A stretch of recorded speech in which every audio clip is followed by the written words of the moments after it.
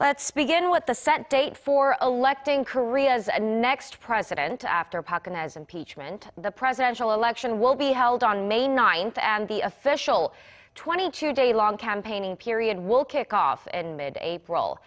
Meanwhile, acting President Hwang Kyo-ahn, one of the strongest conservative presidential candidates, says he will not run. Connie Kim starts us off. Korea will select a new leader after President Park Geun-hye was impeached last week. The Interior Ministry announced the highly anticipated election date following a cabinet meeting on Wednesday. The government has decided to hold the 19th South Korean presidential election on May 9th. The government has also designated Election Day as a holiday so that citizens can vote at their convenience. According to the Interior Ministry, this is an unprecedented situation given the short period of time in which the election must be held.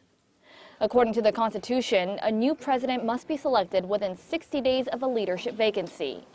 And May 9th is the last day of that period.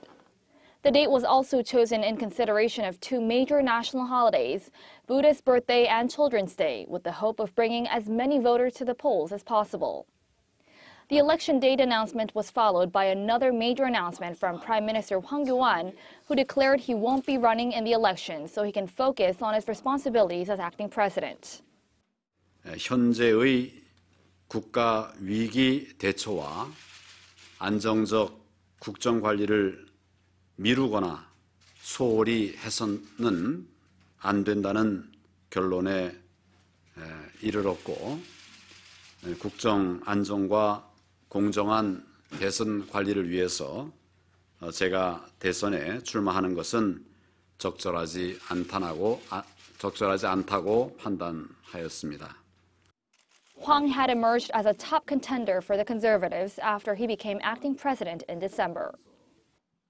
With less than 2 months until voters hit the polls, the country's political parties are expected to do all they can to reach out to scandal-weary citizens who are seeking a new start for the country.